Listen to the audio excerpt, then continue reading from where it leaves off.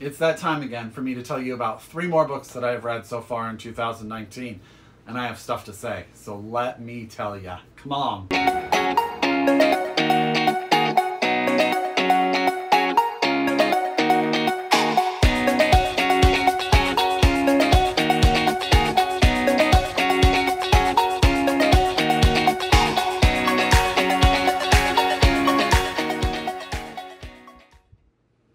Hi everybody and welcome back to my channel. It's Russell with Ink and Paper Blog. How are you doing today? I hope you guys are doing fantastic. I have to say I have been reading. Now, this is going to be a read and reviewed. Now, I haven't done one in a while because I've sort of done other things that are like read and reviews. So if you guys haven't had a chance, please check out my video where I review both Jacqueline Woodson's Red at the Bone and Margaret Wilkerson Sexton's The Revisionaries. It's a read and reviewed, but it's a solo review of those 2 books, which are both fantastic, and so both be on your TBRs if they are not already. I also have been reading the National Book Award long list. I did a video of that, and there are 5 of those books, so check out that video. It's not going to have its own read and reviewed, but that's 5 more books that I've read this year that I'm telling you guys about. So I definitely have been reading, and today I'm going to talk about 3 more. So as always, get out your pen, get out your pen, get out your paper, get out your Goodreads, however you keep track of your TBR. As always, if you can, please order these books from your local independent bookstore. And if you can't, have your library order them for you so you can get your hands on them. However you get your books, I want you guys to be reading them, and I want you to talk to me all about it. So the first book I'm going to tell you about is interesting. This is coming from the Amazon Publishing Group. Now, I don't get a lot of books from Amazon. I don't order a lot of books from Amazon, but I have noticed that they are publishing some really good stuff. Kristen Chen's book that I read last year, Bury, and I can't remember the title, and I'm so sorry, but that was published by Little A, which is Amazon's publishing group, and they have an entire section of their publishing group that is dedicated to publishing translated fiction, and that's how I got my hands on A Fist or a Heart by Kristen Eriksdotter, translated by Larissa Kaiser, and this is translated from the Icelandic. Now, I know you guys probably know this, you're bookish people, but Iceland has more authors and more published books per capita than any country in the world, and they do a lot of amazing stuff with literature in their country. It's a little tiny country compared to the United States, but they produce a ton of stuff, and I haven't read a ton of Icelandic fiction. Actually, I don't think I've read a lot, as in any other than this one, but I loved this book. So let me tell you the premise. So we have 2 main characters, really. So we have an older woman whose job it is to make props. She makes props for plays, she makes props for TV movies, she makes props for movies, and she has been around for a very long time. And she is asked at the very beginning of the book to work on a play by a young playwright, I think she's 19, that is coming to be produced. But the playwright is actually the daughter of a very famous writer who has passed. And sort of that's connection.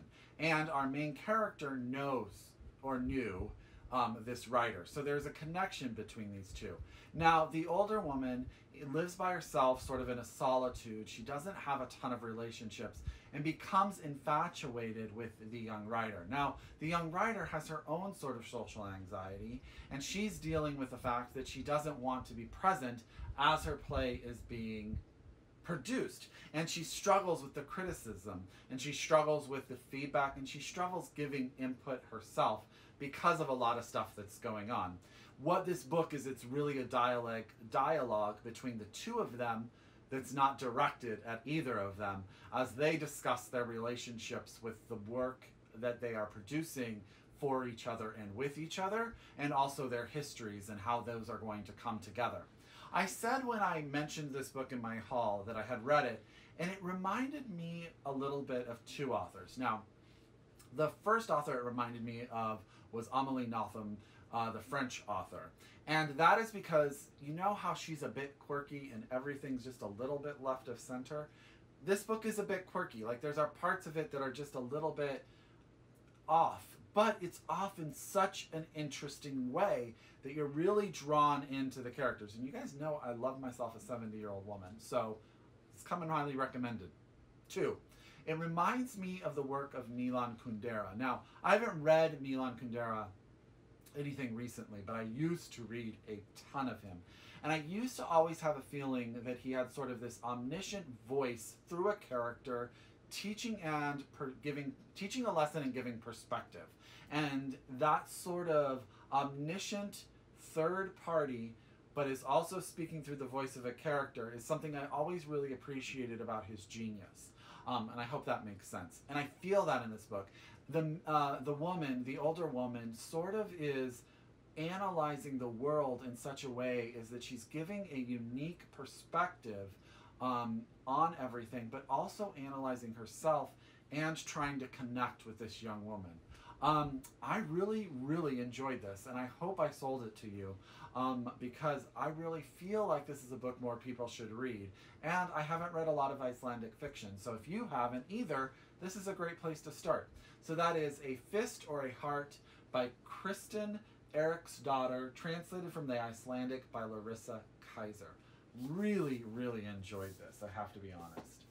The next book I read was a little bit everywhere there for a bit, and I think you can see another review of this on Kendra's channel over at Kendra Winchester. So check her out too, because my review is going to be a little bit different. And that is Hollow Kingdom by Kira Jane Buxton. Now, what is this book? This book is a zombie apocalypse book told from the perspective of domesticated and wild animals. Well, really from domesticated animals, but the domesticated animals run into wild animals as well.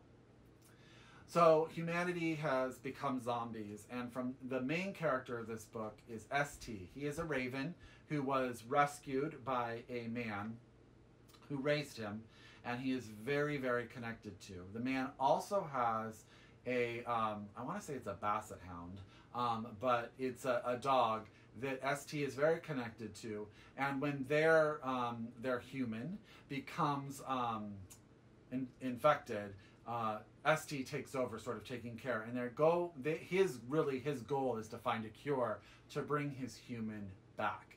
He loved his life and he misses it.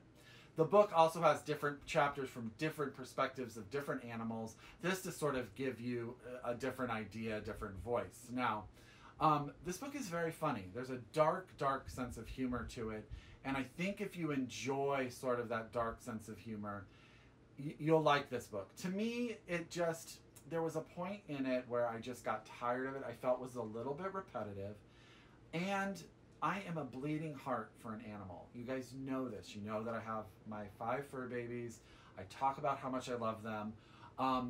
There's just a lot of dogs that die in this and other animals that die in this, and it got really hard for me to continue to read the story because I'd fall sort of infatuation with this character, which would be a little animal, a dog, or something else, and it would lose its life, and I just couldn't handle it. So for me, it's not a book for me because it hits certain triggers for me. There's also a lot of crude humor in this book, and though I can find it funny at times, if it continues on and on and on, it sort of becomes exhaustive to me. So I think this is a good book. I think this is a book a lot of people would really enjoy. This is not a Russell book. But I'm really glad I read it. I really thank Grand Central Publishing for sending me this finished copy. I enjoyed bits and pieces of it. I think the premise is pretty freaking brilliant. It just wasn't a book for me for those 2 reasons. It was a little too crude at times, and I just don't deal with animals being hurt. Eventually it just broke me down. So there you go. If you're not sensitive like me and you like crude humor, I think you will love this book. If you want to, the blurb on the back says that it's The Walking Dead meets The Secret Life of Pets. If that entertains you, I definitely think you would like this book. I definitely think this book has an audience, and I think people should read it. It just shouldn't be me. So there you go. That's Hollow Kingdom by Kira Jane Buxton. Last but not least, in any way, shape, or form, is the stunning, stunning memoir, How We Fight for Our Lives by Saeed Jones. This book should be on your TBR, and you absolutely, absolutely should read it. Now, I've already talked about this book in my 5 recommended memoir video, 5 recommended memoirs. So if you watch that, I've already talked about this and sort of gushed about it, but I'm going to do it again here. Saeed Jones has created a memoir where he discusses his blackness in America, his queerness in America, his growing up in Louisville, Texas, his college time in Western Kentucky University, his sexual awakening, his sexual coming out. Very much this is a book about the relationship about a young man and his mother. He is raised by a single woman. She is doing all she can to raise him. They deal with poverty. They deal with they're Buddhist, which is really fascinating. I didn't even talk about that in the other video, but she is Buddhist and how that creates sort of the atmosphere in which they live. It is also a relationship between Saeed and his grandmother, who he goes and visits quite often until she realizes that he is a gay man, and that sort of puts, she is very religious, very church-going. She tries to save her grandson. It doesn't work the way she thinks it should, and it causes a split between them. It's just about a man dealing with who he is. But what Saeed does amazingly as well is that he puts into context what he's going through with some of the events that have occurred in time. And I apologize, I don't remember everyone's names, but he talks about the shooting of young African-American boys and the travesty of that, and these innocent children dying, and how that affects him and informs him regarding race in America. And also he talks about the Matthew Shepard murder and how that informs him as a queer in America. And in putting those things into perspective, he adds to his own story and development and adds sort of this layer of complexity that is just brilliant. Now, he is also a poet by trade, and he is a phenomenal writer. However, I will tell you guys right now, this is a heart-wrenching book. I was bawling at the end of this book. And it is not for the light-hearted, but I will tell you, my friend Emily Fine from the Book Cokers loved this book. I love this book. I'm telling you to read this book. And that's How We Fight for Our Lives by Saeed Jones. I don't see how this can't be in my top 10 at the end of the year. But there are so many great books this year I'm going to have to call, but this is certainly in contention. How We Fight for Our Lives. It's out now. You can get your hands on it by Saeed Jones.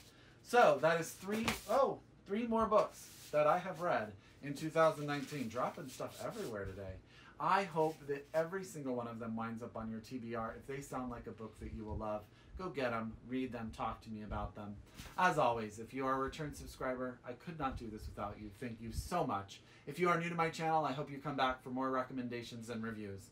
As always, I encourage you to shop locally, read globally. Until next time, happy reading. Bye!